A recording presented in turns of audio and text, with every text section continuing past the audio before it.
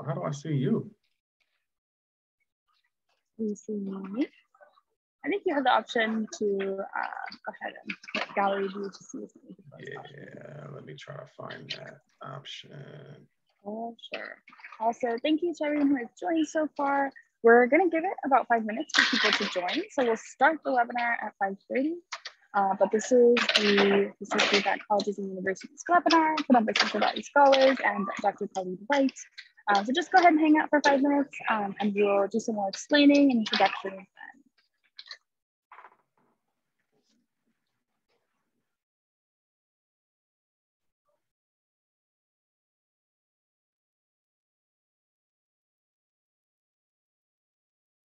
So for the folks who are in here, in case you are wondering why your audio or camera or chat is not working, we just automatically turn this off for our attendees to protect your identity and your privacy.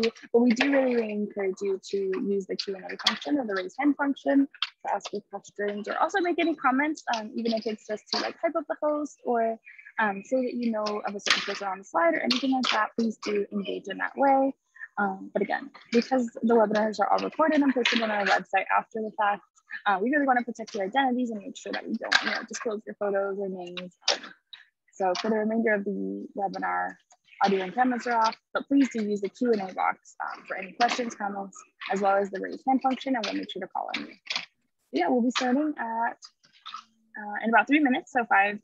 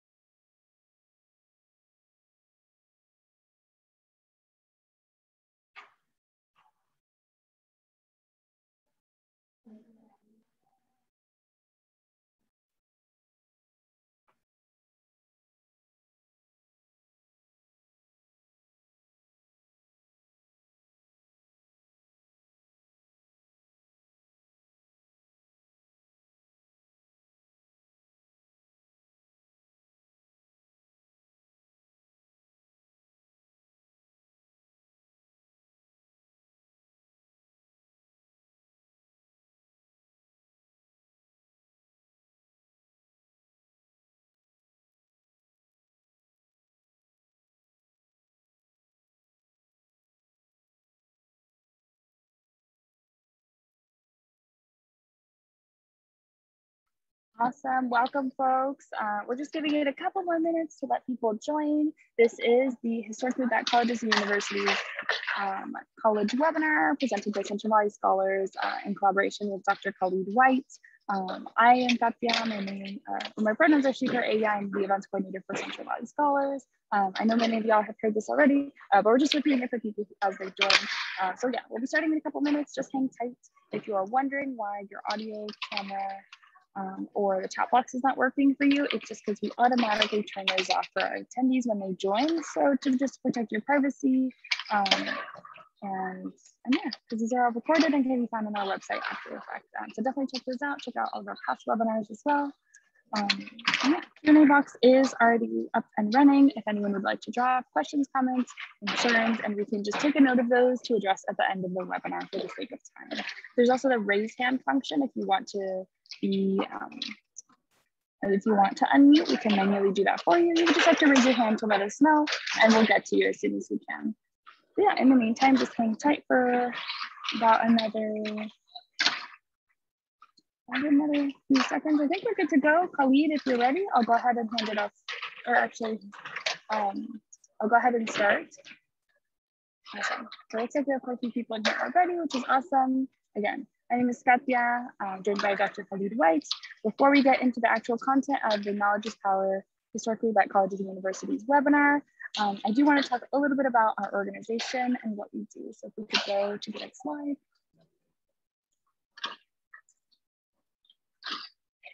Awesome, perfect. So in case anyone is not already familiar with Central Valley Scholars, maybe this is the first webinar or these are scholars you have taken advantage of.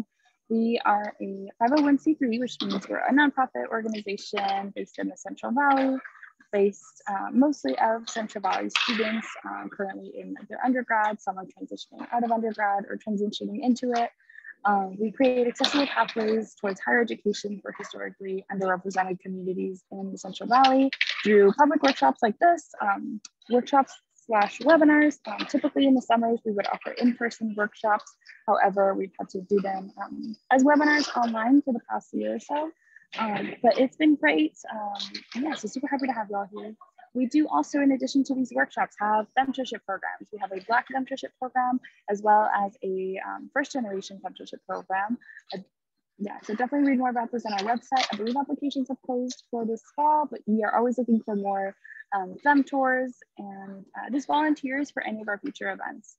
We do also give out over $12,000 worth of scholarships to different folks with various identities from the Central Valley. We have 2 Black student scholarships, a disabled student scholarship, LGBTQ scholarship, the first in the Central Valley actually, and a first gen scholarship and undocumented student scholarship. So if any of those apply to you or you are interested in scholarships in general, definitely check those out. We also offer research programs and empowerment programs that you can all learn about on our website, centralvalleyscholars.org. And also please follow us on social media. We like to promote all of our events on there, any applications or other things that similar organizations are doing. We'll definitely be promoted on there as well. Yeah, with that, I'll go ahead and go on into the next slide, which is going to be a land acknowledgement. So I'll go ahead and read this statement off really quickly, and then we'll get into the actual content of this webinar. But we do want to acknowledge that although we are in physically different spaces and we're on Zoom right now, we're all on different Indigenous territories, and this land acknowledgement is specific to the Yokits territory, which makes up the majority of the Central Valley. So I'll go ahead and read this off, and I encourage you all as I read it to just close your eyes, plant your feet on the floor, take a few deep breaths, or do whatever you need to do to just feel grounded in this space, and just to have like a small moment of reflection before we get into the heavier content. So I want to take a moment to acknowledge where we are and that the earth below our homes and below our feet is Yokits territory. It has belonged to and been tended to by the Yokits people for hundreds of thousands of years. And that when white settlers arrived what we otherwise know as the United States, they enacted genocide and theft of the land, labor, and resources, attempting to wipe out our Indigenous communities entirely. It's important to acknowledge that the land we're living on and recognize its history and relationship to the ongoing legacy of colonization in the US. And to also recognize that the Yokits people are still here, and that through resistance and resilience are still on the front lines struggling for land rights, collective liberation, and an end to white supremacy. So I invite you all to take a moment to think about your relationship to this land and its history, and that those who have come before us in the struggle inform us on where we're going, so that together we can reimagine and collectively build a world where we're all free. And so with that, take your final breaths and come back into the space. And we'll actually now hand it off to our host, Khalid, to introduce himself and get into the content. But again, one final reminder, please raise your hand or type out in the chat any questions or comments you might be having, and we're happy to answer them either as we go or save them until the end. Yeah, I'll hand it off to you.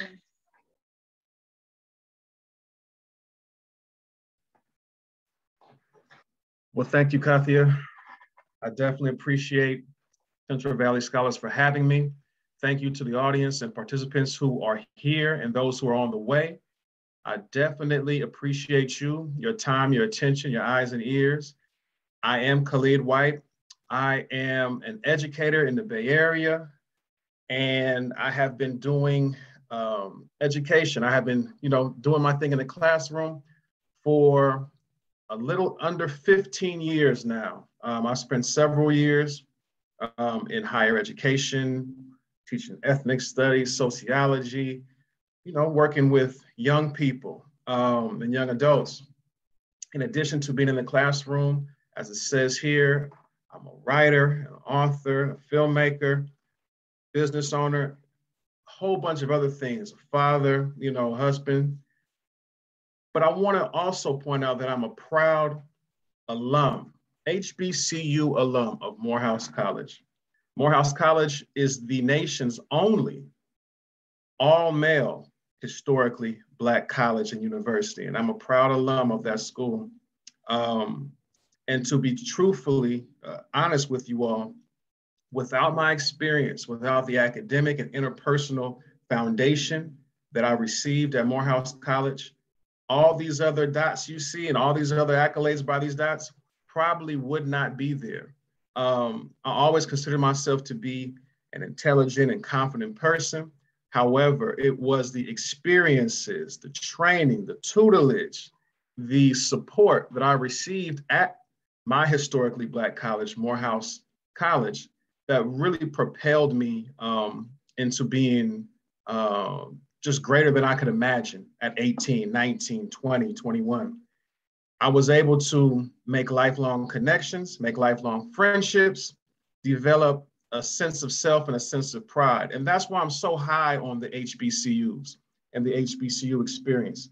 Again, I was able to do all these things that you see on this slide, but I'm also an alum of an Ivy League school, Harvard University, where I got my master's degree. I was able to go off and get my doctoral degree at UC Davis and also at Sonoma State. I have a joint degree.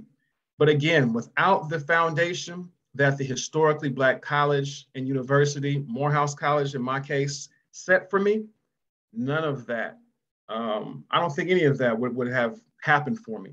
So again, proud HBCU alum and supporter, and thank you all for joining in and tuning in to learn about the historically Black colleges and universities. You may have seen movies like Beyonce's Homecoming or Drumline, Stomp the Yard. You may have heard about some of these historic Battle of the Bands or homecoming celebrations that the HBCUs have. You know, some of your uncles or maybe your parents or even grandparents may have seen movies like School Days or shows like A Different World that came on in the 80s and 90s. And those kind of give you an idea of what happens at the historically Black colleges and universities. And we'll dive into a little bit more about that, all right? So here we go. So you may recognize a few of these faces, you know, some familiar faces from luminaries, thought leaders like Dr. Martin Luther King Jr., who himself also attended Morehouse College. You may recognize Vice President Kamala Harris, the current Vice President, a Howard University alum. You may recognize people like Oprah Winfrey, or some of these Hall of Fame athletes like a Jerry Rice. Even recognize people on this slide like P. Diddy, or Spike Lee, Samuel L. Jackson, who they both went to Morehouse College, or you know, your favorite hip hop artists, 2 Chainz or Common. You may see some names that, or some faces, excuse me, that are unfamiliar.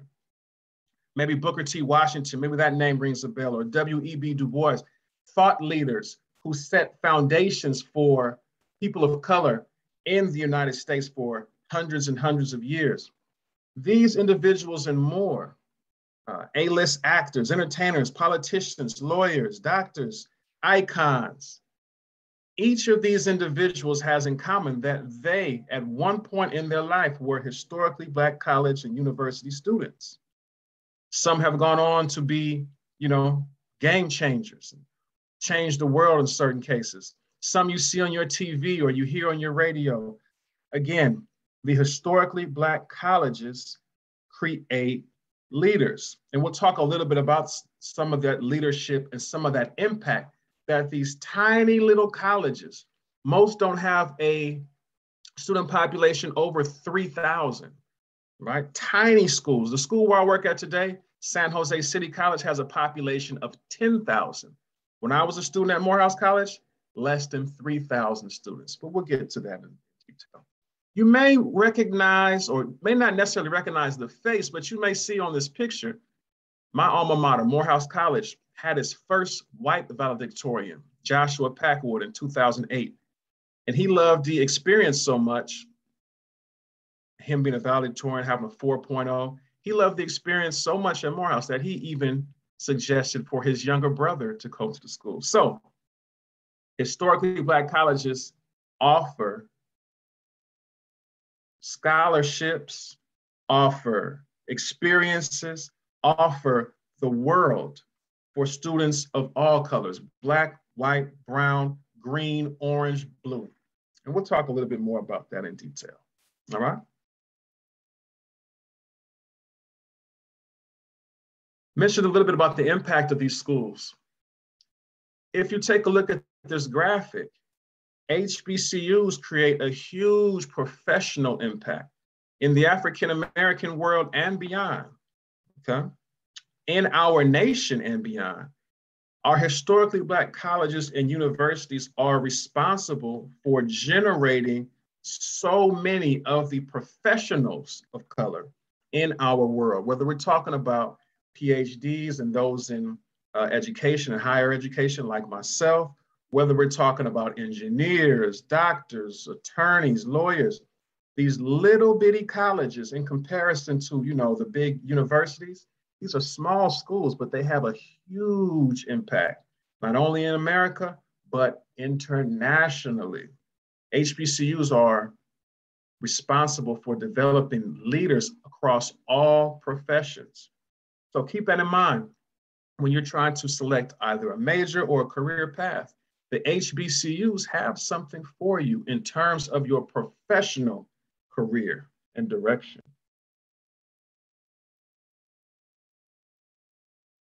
In addition to the professional impact, what comes along with that is economic and financial impact. There are over 100 historically Black colleges and universities in the United States. And those schools collectively create over 130,000 jobs annually. And those jobs help to put money back into the American and international economies to the tune of almost $15 billion a year. And that number is going to continue to grow.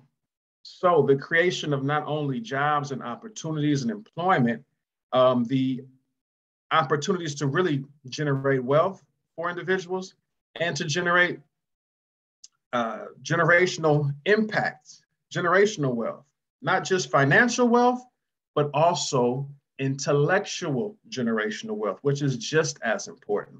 The HBCUs, again, these little schools, over 100 of them in our nation today, they have such a huge professional impact and also economic impact. All right. Now I have a question. You see this map of the United States. Why? And you can use your Q&A feature, but why? Somebody help me out in the Q&A feature. You see where all the HBCUs are located, primarily in the South and Southeast portions of the United States.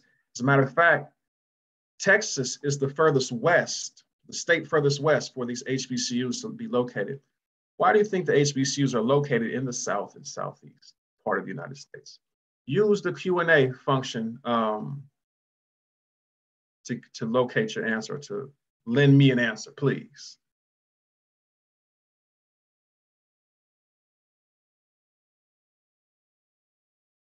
Why the South and Southeast? Why don't we have any historically Black colleges and universities in California or in Nevada, even Arizona, places like that, places in the West, Washington, Oregon? Anybody know?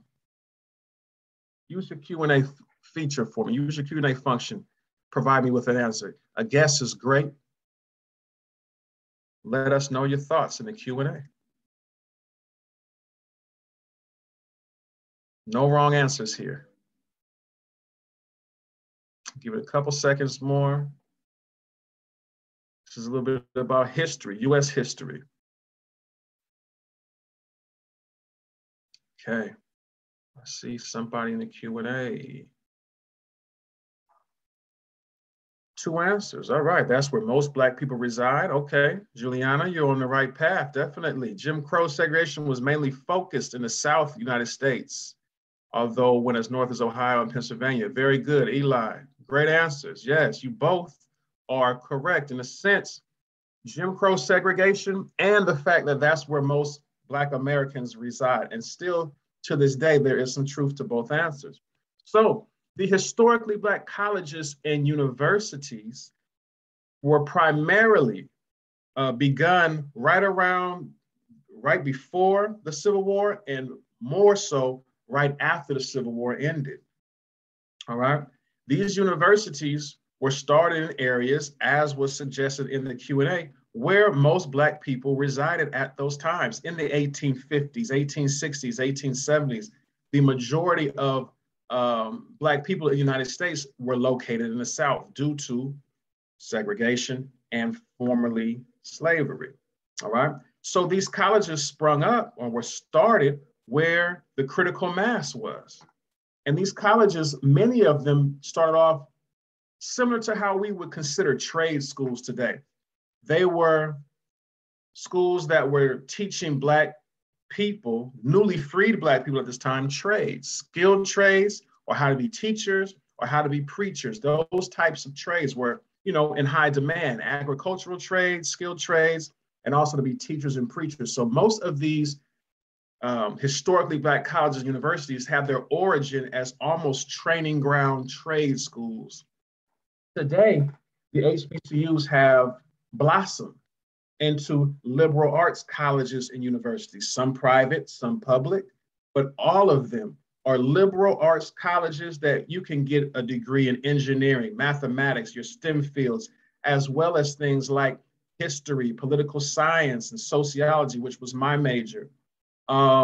So the glow up and the grow up has been real for the HBCUs. They started off as training ground schools and, kind of trade schools, so to speak.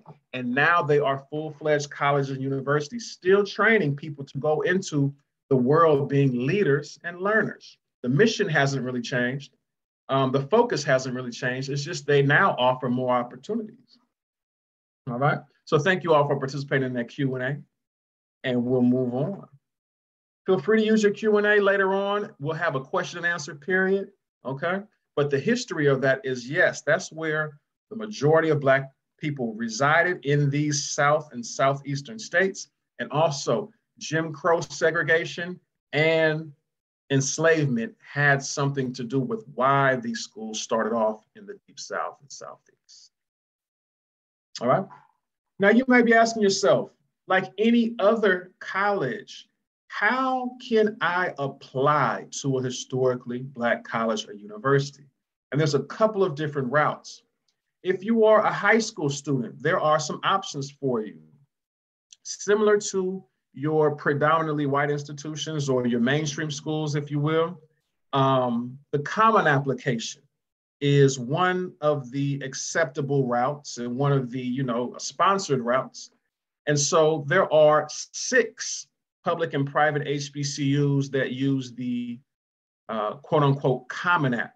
However, if you want to get more bang for your buck, the Common Black College app at the top, and you see the websites for both, the Common Black College application is accepted for nearly 60 public and private HBCUs for a one-time flat fee of $20.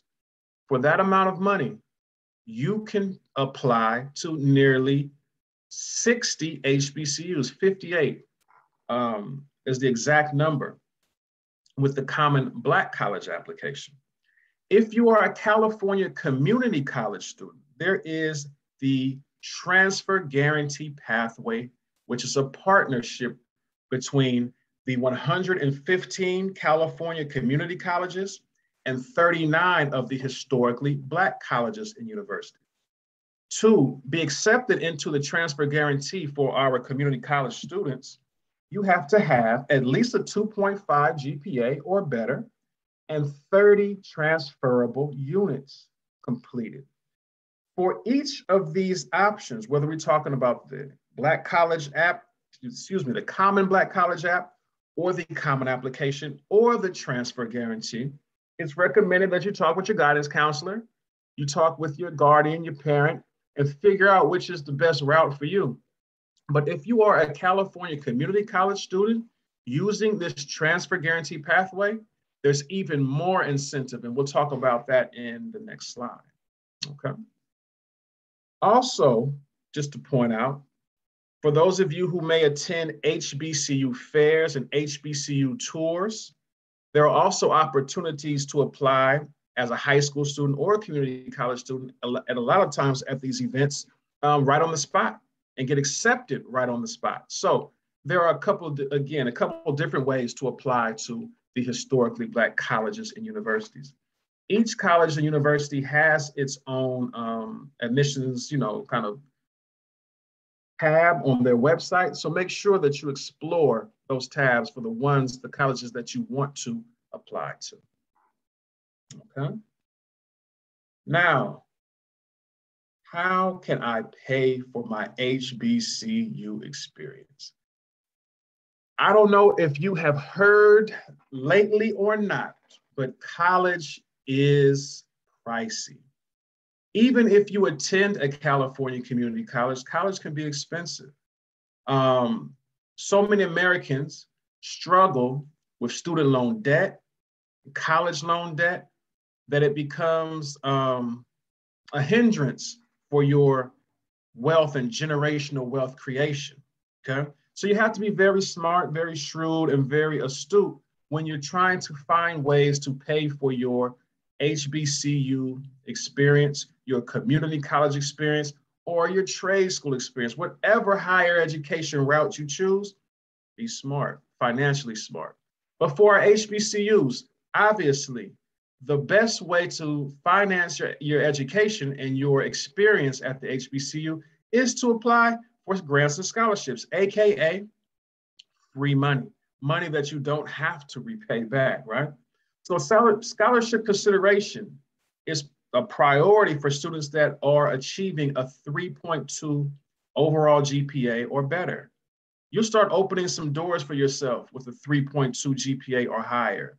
Your AP classes, your honors classes, really strive to get those B's and A's, because you'll start knocking on some doors, or better yet, some people will start knocking on your doors to attend their college and give you some money to pay for it. All right, so there is a minority scholarship link, 101 different scholarships that you can apply for through this website, HBCU Lifestyle. That's their link. So make sure that you check that out. If you, again, are a California community college student currently or planning to be, the transfer guarantee pathway allows you the option, or the opportunity, I should say, to transfer to one of those 39 partners HBCUs as an in-state student. Now that's really, really, really important to understand, because in-state tuition is normally cheaper than out-of-state tuition. So California community college students that use that transfer guarantee pathway get to pay in-state tuition at their HBCUs. So you can come from California and you can go to school in Georgia, Texas, Alabama, DC, Maryland. And even though you are technically an out-of-state student, if you are a California community college student going through this pathway, you can get in-state tuition like you are a resident of Georgia or a resident of Mississippi or a resident of Alabama, and pay much less in college fees, tuition, et cetera, et cetera. So again, this California Community College Transfer Guarantee pathway has some real good incentives for students, financial and otherwise. And lastly, on this slide, you can see and you can reach out to the campus financial aid offices, and also you can take the opportunity to fill out the FAFSA, which is the federal financial aid application.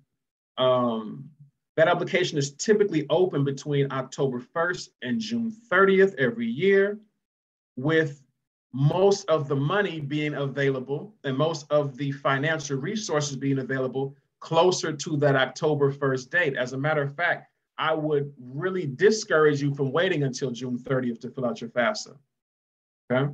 Fill it out in October and get that thing going so that you give yourself the greatest amount of resources to finance your college education. And again, with the FAFSA, we're talking about a combination of loans in certain cases, federal loans. In certain cases, you may even be asked to fill out some private bank loans. And also with the FAFSA, they give out college scholarships. Again, the priority for students with a 3.2 overall GPA or higher for scholarships really starts to open up for you.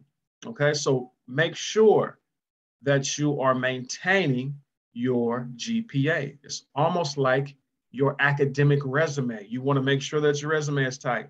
So a 3.2 overall GPA or higher is a nice resume. Looks really good on these applications. Okay.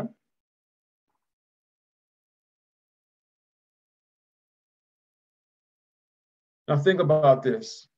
I know some of you may be thinking, well, a historically Black college. I'm not Black. I'm Latinx. I'm white. I'm Asian. I'm Polynesian. I'm Indian. I'm first gen. I'm a dreamer. Please understand that the historically Black colleges and universities, they take all students, whether you are first gen, whether you are Latinx, whether you are an international student, whether you are Asian, white, biracial, whatever the case may be. Although my college, Morehouse College, was or is a historically Black college and university, there were students there from Bangladesh. There were students there from Trinidad and Tobago. There were students there from Japan. There were students there who were white. There were students who were from parts of Africa and parts of Europe. And they were included just like everybody else. As a matter of fact, diversity and inclusion is one of the calling cards of the historically Black colleges and universities, because historically, Black people were left out of predominantly white institutions. So these spaces in the HBCUs have grown to be more and more inclusive. Well, they include all ethnic groups. They include all races. They include all gender identities or sexual orientations. The HBCUs have something for you. And as is stated on this particular slide, especially in states like Texas and in Florida currently, the Latinx population at our historically Black colleges and universities has soared, going through the roof. As a matter of fact, the international student population across HBCUs is soaring, going through the roof. Historically Black colleges and universities are trying to diversify themselves. They want to have students who are not African American among their ranks. Remember, I showed that picture in the second slide or so about Joshua Packwood, the first white valedictorian in 2008 that Morehouse College has ever had. And again, he enjoyed his HBCU Morehouse College experience so much that he recommended that his brother go to Morehouse. And so now Joshua is a successful guy on Wall Street. And, you know, he made history at Morehouse College. But I say all that to say, our HBCUs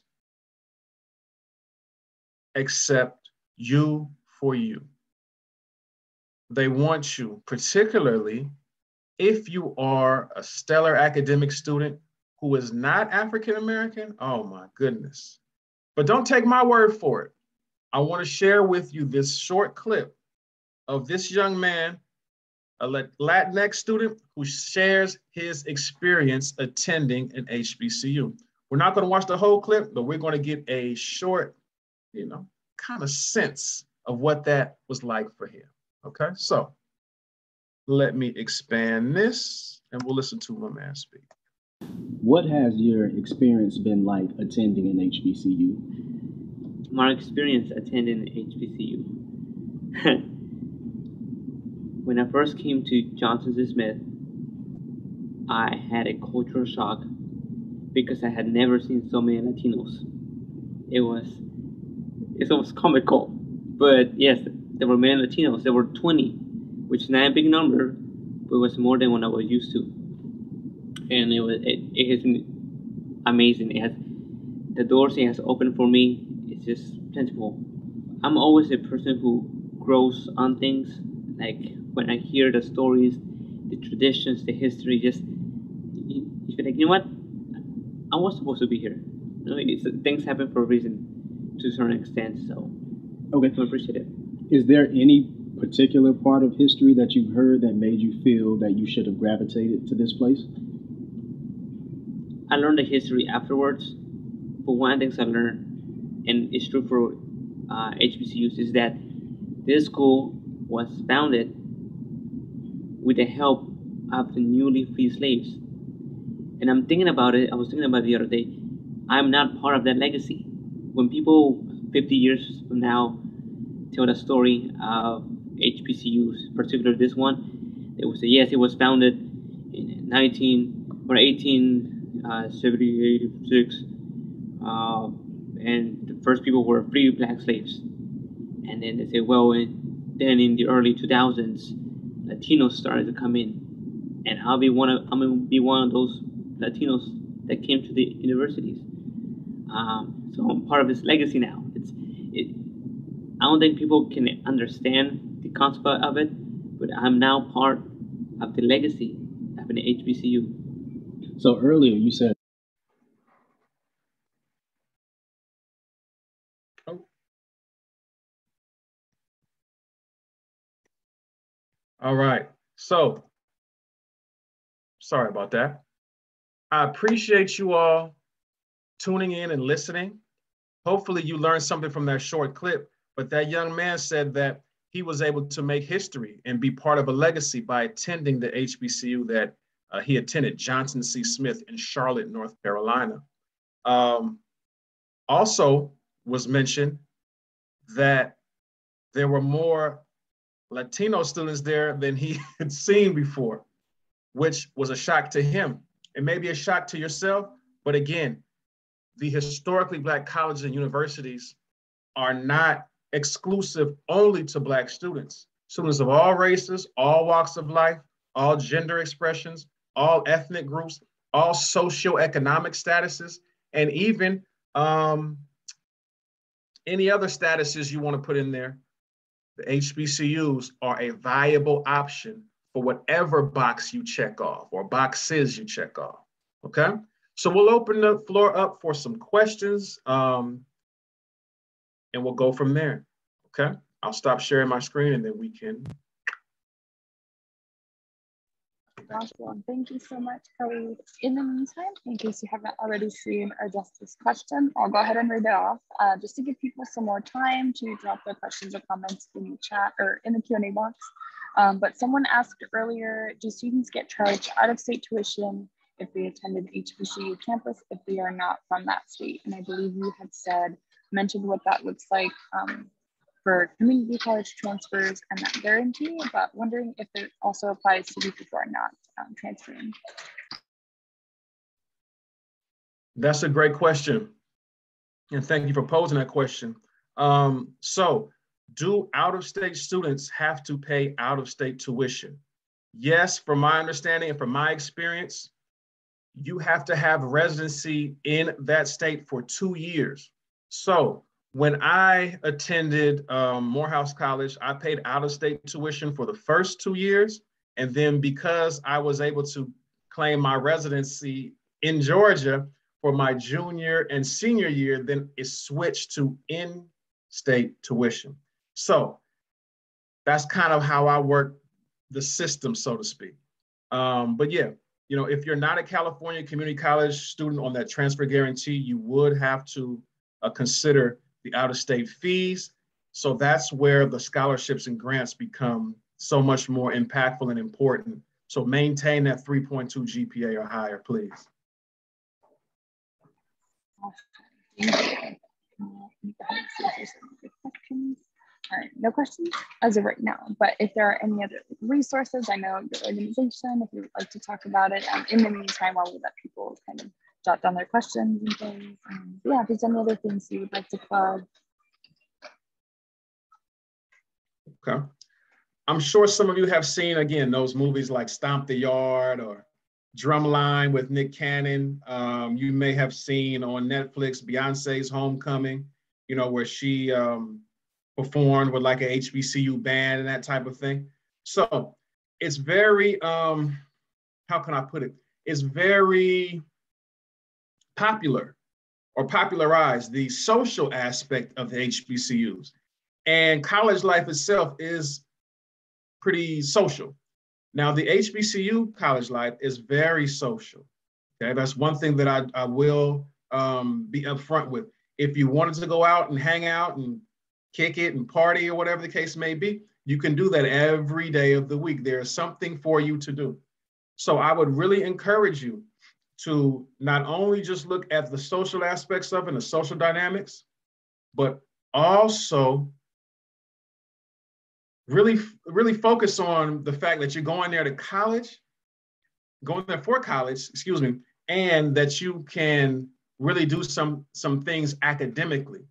Okay? It has to be a balance of academics and social life. So just keep that in mind. All right, keep that in mind. A very similar question actually came up in the Q&A regarding just like the culture of college in general. Someone shared that they are going to high school with 1,600 students, and Morehouse has about 2,100 students right now. How does the size affect the culture of the college? Great question. The size definitely affects the culture of the college and the culture of the campus. For one, the campus is probably the same size as your high school. You can walk across it. You don't need a bicycle like you would need at maybe a UCLA, or there's no, campus bus system that goes around the campus like there was when I attended UC Davis, right? You can walk across the campus in 5-6 minutes, for one. For two, because the campus is so small, there are some benefits to that. We'll have a class where there might only be 10 students in the class. Now, I teach college campus classes where I may have 90 students in the class, 60 students in the class. Think about this. If I'm teaching 9-10 students, I can know who you are. I can know your pronouns. I can know where you come from. I can know the ins and outs, your major, all these different types of things. So we can get to know each other and understand each other on a more personal and sincere basis. When I'm teaching 90 students, you'll be lucky if I remember, your last name, and lucky if we get a chance to talk one-on-one. So the college campus atmosphere is much more personal. I had teachers drive me home after class sometimes. I know that sounds crazy, but the teacher said, well, come on, where are you going? Oh yeah, I got you. I'm taking you around the corner. Oh yeah, I got you. We piled in the teacher's car. The teacher drove us home. That would never happen at some of these other schools. And also, the relationships are much more sincere. Whether I knew you by name, I pretty much knew you by face if you were in the same class as me. And there are some people who, I may have not seen since I graduated college in 2002, 20 some odd years ago, right? Or close to 20 years ago. But if I see your face, oh, we went to school together and we're brothers. You know what I mean? It just comes back to, we share that same experience or same experiences. We were on the campus at the same time. So again, you get a chance to know people get a chance to know you get a chance to know your professors, and really you can make lifelong relationships, which is something that is very hard to do at a UCLA or a Stanford or something like that, particularly with your professors, because you never really get a chance to sit there and, talk with them one-on-one. So yeah, if your high school is 1,600 students, I'm sure you kind of feel it's a small school, and our college campus was very small, just like that. Very beneficial for me. If you have social anxiety, smaller classes, smaller student to teacher ratio is perfect for you. Yeah, I think that too is great for people who maybe are the types of learners who need more individualized help. So like office hours, I would imagine, are much more accessible that way. So absolutely. Yeah, thank you. And then continue to ask questions like that, folks, if you are just wondering about like the culture of the campus and not even how to apply those things like logistical questions, like just sussing out like the different vibes and feels of colleges as well is very important, especially if any of y'all are from the Central Valley or from places where there are not a lot of HBCUs that you can just go visit easily.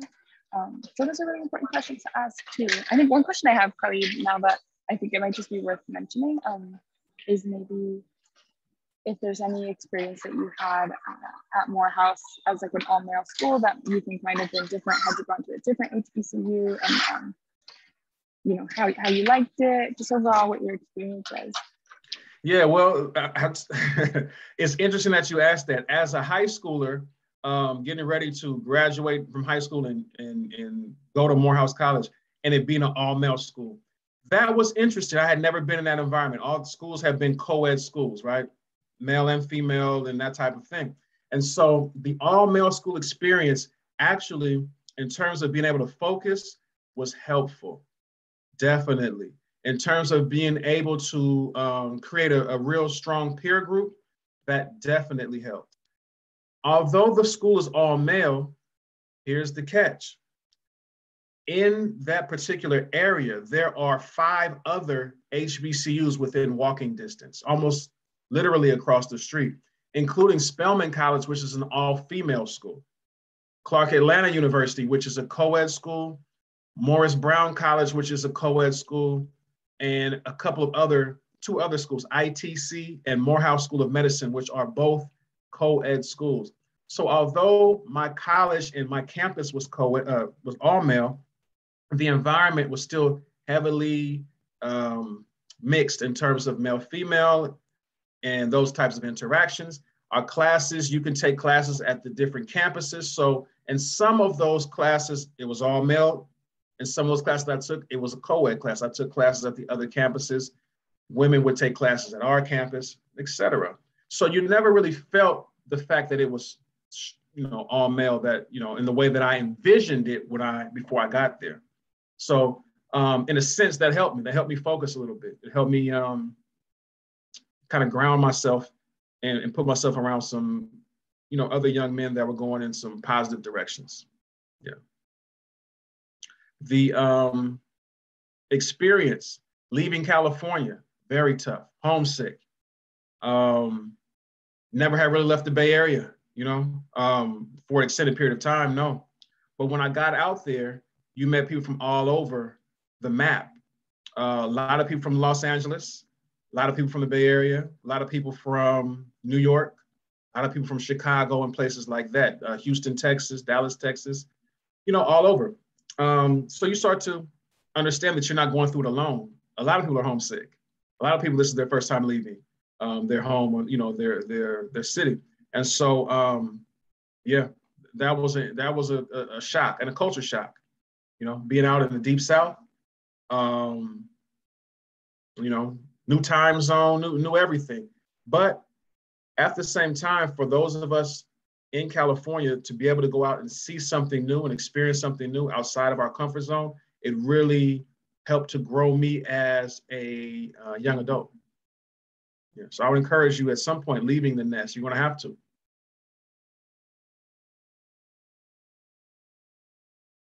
As we wait for more questions, I'll definitely ask a couple more, let people get comfortable. In case this is just, hey, actually, we just got another one.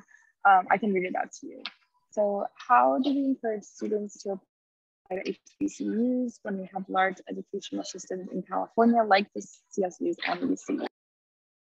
Why would I encourage a person to apply to an HBCU when we have top-notch universities in California? Great question. Fantastic question, actually. Why and how? Okay. Why?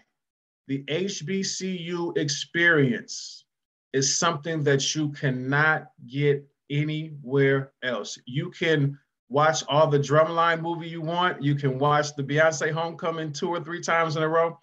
Unless you attend an HBCU, you will not get that same experience and environment. There's no way to duplicate it in the state of California. There's no way to duplicate it in the state of anywhere else outside of an HBCU.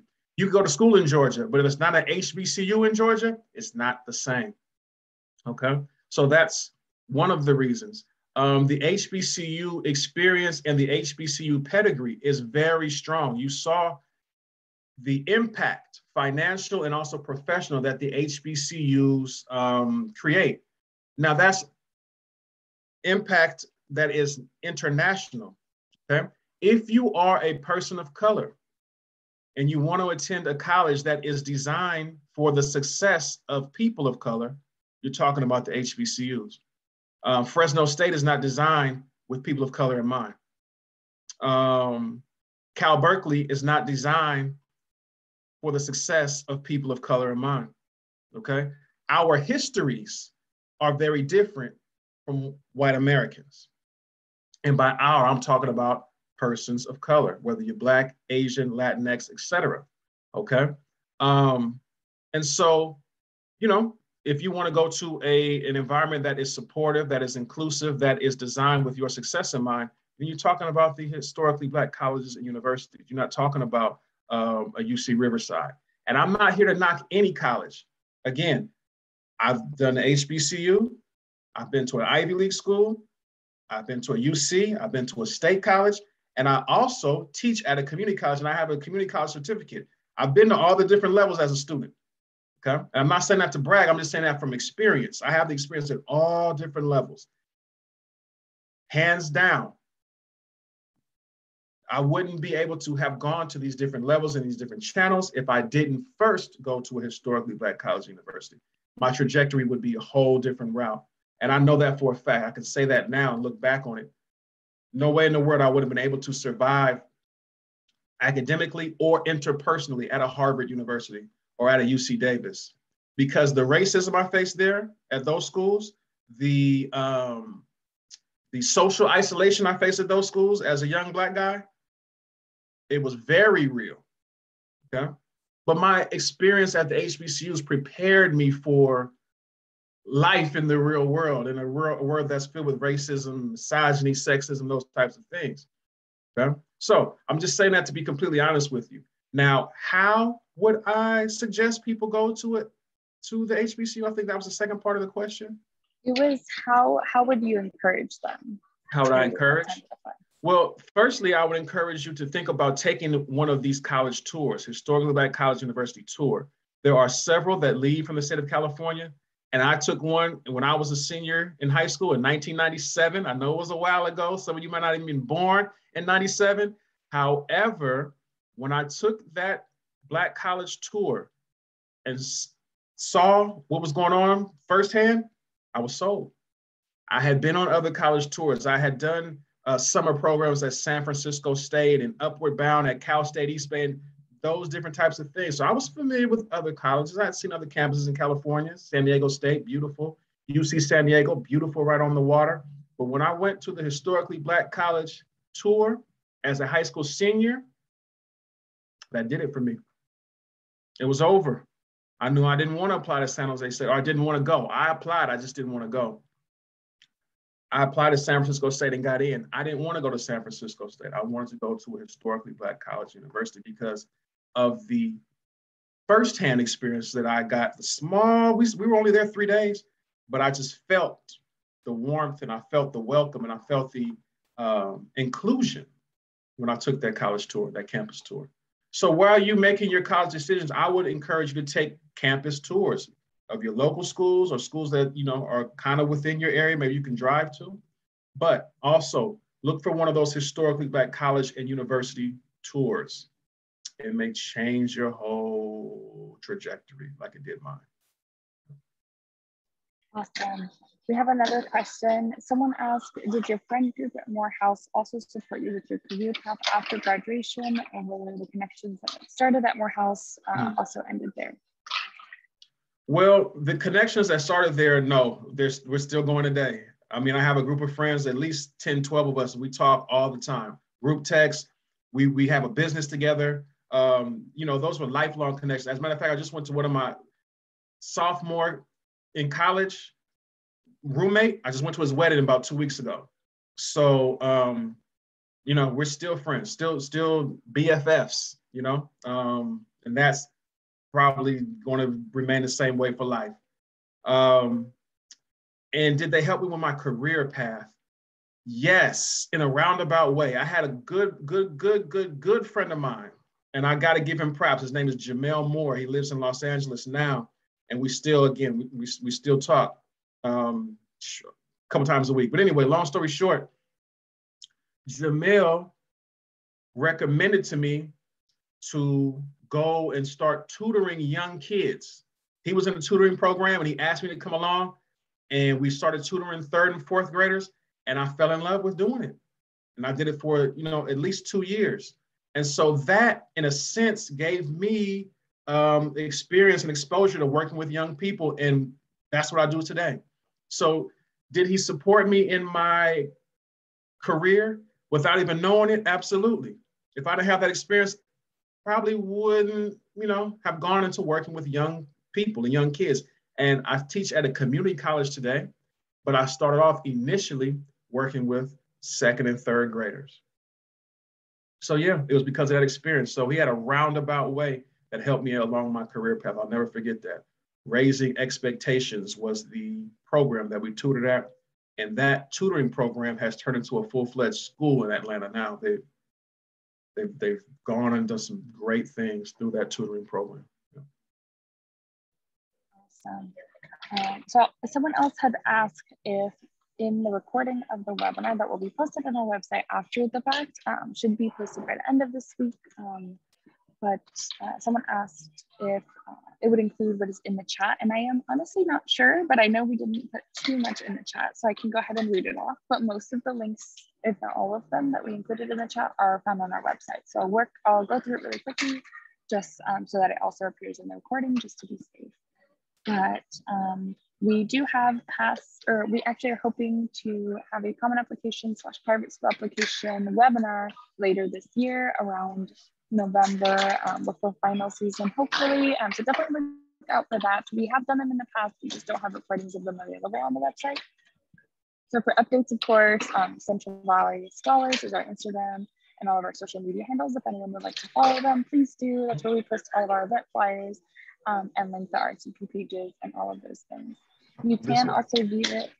Yeah, you can also view the upcoming webinars as well as the recordings of all the past webinars, which will include this one very soon, at centralvalleyscholars.org/events. So that's past and future webinars are listed on there.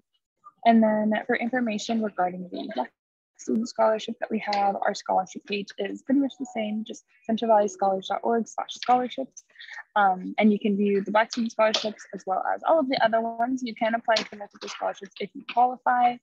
You have to be from the Central Valley and hold these identities, but definitely encourage you to apply or share them with people who might qualify. I believe they have closed for this year's cycle, but definitely start looking into them for next year if it's on your radar. And we had said for FAFSA and Dream Act, those will open on October 1st, pretty much every year. So definitely keep an eye out for future webinars from us on that. But we do have recordings from last year.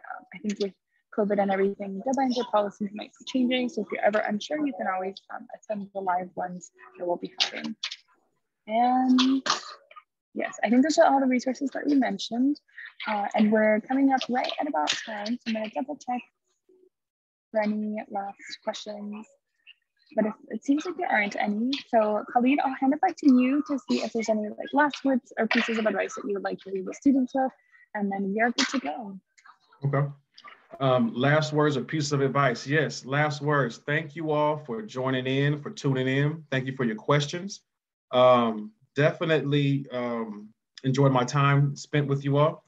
I would really encourage you to not only think about the HBCU experience as an experience that has you in mind, but start to, if you're not at a 3.2 GPA or higher, start working on that so you can find some scholarships and grants that'll make your life better on the back end. Trust me, you don't want to have to pay off these student loans and all that different type of stuff, which I'm kind of doing right now. I wasn't as smart as some of you are in being creative and financing your college education. So keep that in mind. Lastly, I want to again thank Central Valley Scholars, but I also want to encourage you. If you have any questions after this, you can feel free to reach out to Kathy or to myself about this. You can find me online at blkmpwr.com. That's blackempower.com. That's also my social media. Okay, BLKMPWR. You can find me also at blkmpwr@gmail. You can send me a email if you have any questions directly. All right, so I look forward to connecting with you and reconnecting with you. Thank you all again for attending, and I look forward to hearing about your historically Black college and university experience very soon. And thank you again to Kathia and to the Central Valley Scholars.